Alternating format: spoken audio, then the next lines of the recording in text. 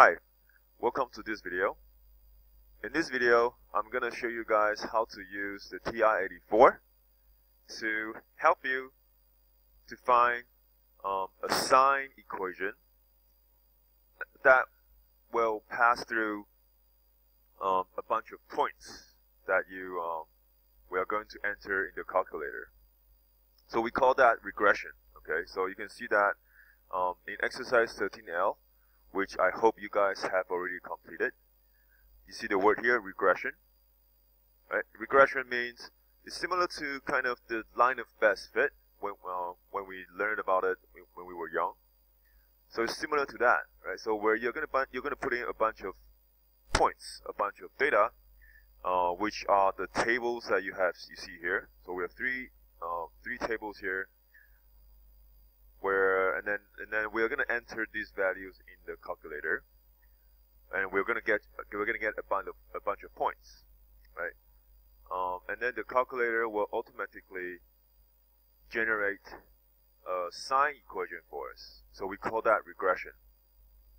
But please keep in mind that the equation that we have, that the calculator is going to give us, it is possible that not all points will fall on the line. Okay, so let me repeat that. It is possible for the equation that the calculator gives you to not pass through all of the points. Okay, so when we talk about regression, it is something that is a pretty good estimate, but it might not be exact. Okay. Okay, so without further ado, let's get started. So turn on your calculator, and you will see the main page. Now, what I want you to do is go to click on second and click on y equals 2. That will bring us to stat plot. Right, so second y equals, you'll go to stat plot, and then let's turn on. But right now the stat plot is off, and typically we keep it off. Okay, typically we keep it off. But for now, because I'm gonna have a bunch of points, I'm gonna show you guys how to find the regression function with question number 1. So I'm going to turn off plot 1. Okay. Turn it on, and you see that we have scatter plot, a line graph, bar graph, and then all different types of graphs, right? For now, we're gonna be putting down these points, so we are gonna use scatter plot. My x will be L1, and my y will be L2. Okay, so that's good. And everything else we just stay there. And now let's go to stat. If you go to stat, go to edit, and let me clear all this. So previously I already had a bunch of data. So how do you clear stuff? You go up to L1 and click on clear, and you see that L1 goes, everything that's L1 is now being erased. You click on enter. There you go. Okay, so let's erase L2 as well. So go up to L2. Clear, enter, so everything is cleared out. So now I'm going to put in 0, 0.5, 1, 1.5, all of the x values under L1, and all of the y values under L2. So you please make sure you take your calculator and follow along.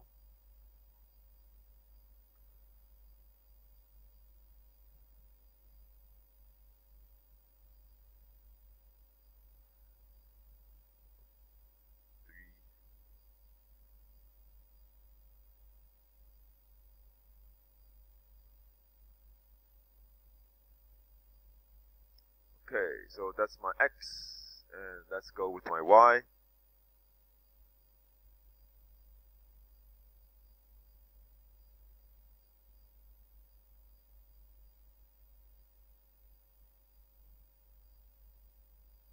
Oh, sorry about that.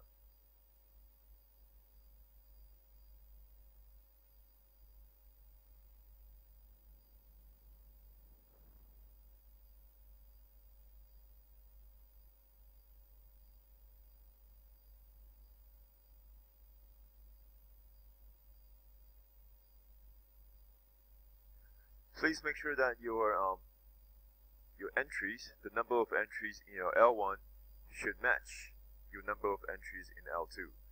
So here we have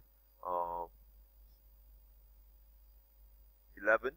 We have a total of 11 x values, so we should have a total of 11 y values in the calculator. Okay, so just be careful when you're entering the numbers in your list. Okay, so that's it. Just to double check, give me a second here. I need to double check if everything is good. And you should always double check as well.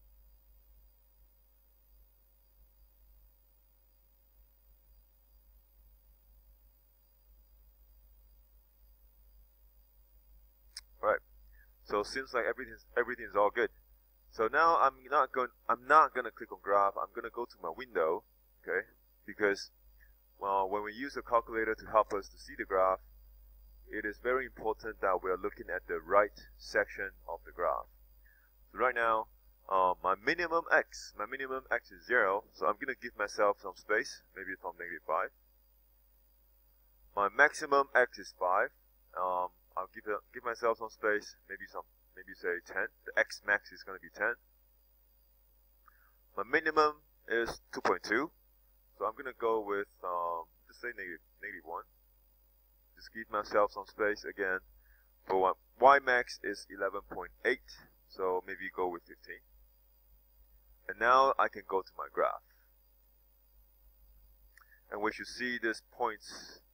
So 1, 2, 3, 4, 5, 6, 7, 8, 9, 10, 11. So we have 11 points, 11 sets of data. This is good. Okay, so this is the scatter plot. Alright, this is the scatter plot. Now, we're going to ask the calculator to help us to find the regression function. So this is when you go to stat, and you go to calc, and then we're going to scroll down, down until we see something that called Sine Regression. Sine Regression. Okay, so click on that, and you should see this window. Now, depending on what version of your software is, I think most of you guys, the newer model should see this window.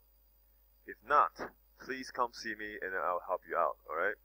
Or you can do some Google, just Google a little bit. You should be able to find some tutorial video that will show you how to, what to do when you get to this page, okay? So I'm going to continue. The iterations means, so if we are just going to keep that value as 3. But what that means is, how accurate do you want this to be? So if I pump the value up, if I increase the value, that is going to increase my accuracy, but there's a cost. Your calculator will take forever. It'll take a long time, maybe 5 minutes or even more, just to come up with the equation. So for the purpose of this course, Math SL, keeping that at 3 is good enough. Alright? Your x is my L1, that's correct. Your y is my L2, that's also correct. We don't have to worry about the period. Now, this store regression equation, that's what that means.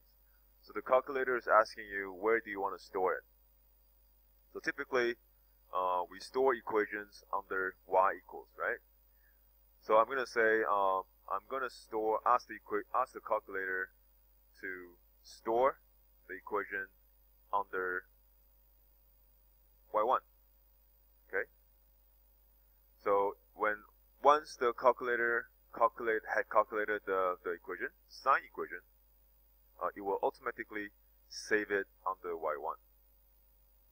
And then we just go calculate, and then hit enter again, and that's it. So this is your equation. Okay, so we have a times, my a is 5.003, times sine of b is 3.14x plus 1.27 plus 7. So this is the equation. if I go to my y equals now, I will see that equation there. Okay, so this is the equation, the regression equation that the calculator found for us. And now if you go to graph, you see the calculator drawing the line, and that line is going to pass through many of the points. Right? But if you zoom in, because even with the zoom right now, we can see that the line doesn't really pass to the maximum point. So let's zoom in. I'm going to zoom box. So I'm going to zoom box and say, I'm going to zoom into this section just to kind of see a better picture, a big picture of it, more detailed picture. Yeah, so you see that the graph doesn't pass to the maximum or the minimum. It's off by a little bit, but it's only a little bit, right? So that's it. When we are finding regression functions, the calculator is very useful. So make use of it. However, from my experience, it's not very often where the question will ask you guys to use this regression function in the calculator to help you to solve a problem. Normally, you will have to find it by yourself. Okay, so this is a cool technique, a very useful skill, but unfortunately, it's not. You will not be asked to do it too often. In fact, very rarely. Yeah, you will only. I haven't seen any past paper questions where they ask you guys to use this. Okay, so please make sure you know how to get the equation for this manually. Right, so if you need help with that, please come see me as soon as possible. And that's it. This is it. So now, some of you guys, let's say today, remember if you rewind this video back to the very beginning, I told you guys to do something with the stat plot. Right? We turned that on. Let's say if today it's off, okay? Let's say today it's off, and then I go to my stat, and then let me clear the equation. I'm going to repeat pretty much the whole process again, but so my equation is now cleared, but I'm going to repeat everything, but with the stat plot off, okay? And we'll see what happens. So as you can see, my tables are there already, so I don't have to worry about that. Now if I go to calc and I go to sine regression, so I'm finding the equation, I'm trying to find the equation, everything is good, and I'm going to save the equation to y1, and I go to calc. I'll get the equation, but when I go to the graph, you see that I do not. I only see the line. I only see the line, but I won't see the points. Okay, so if you don't see the points, most likely it's because you did not turn the stat plot on. So just go back to your stat plot and then turn it on. Go back to your graph again. You will see the points there. Okay, so make sure you remember all these buttons that you have to click. It is very important. Okay. Alright, I hope you guys find this video helpful. I'll see you in the next video. Bye bye.